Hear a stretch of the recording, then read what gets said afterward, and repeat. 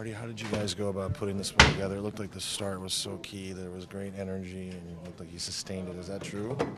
Yeah, we had a few days off, so we knew we have to jump, have a good start, and I think we played really good first period, so I think that was the key of the game.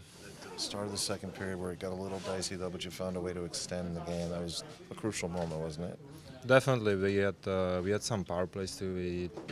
I don't think we scored on that, but that was the key. We had some momentum there, and yeah, when we scored the second one, that was really big for us. I was kind of wondering what you would have as you came back after the layoff. So what did you have? Not much. I was a little tired, but I was trying my best, and I'm glad we got the 2 points. What happened there at the end? That was some high drama, big scrum. What was going on?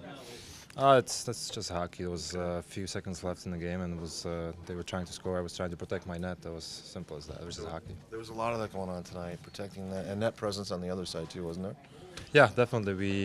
We had a meeting about we have to go in front and get a lot of shots at the net, and that's what we are trying to do.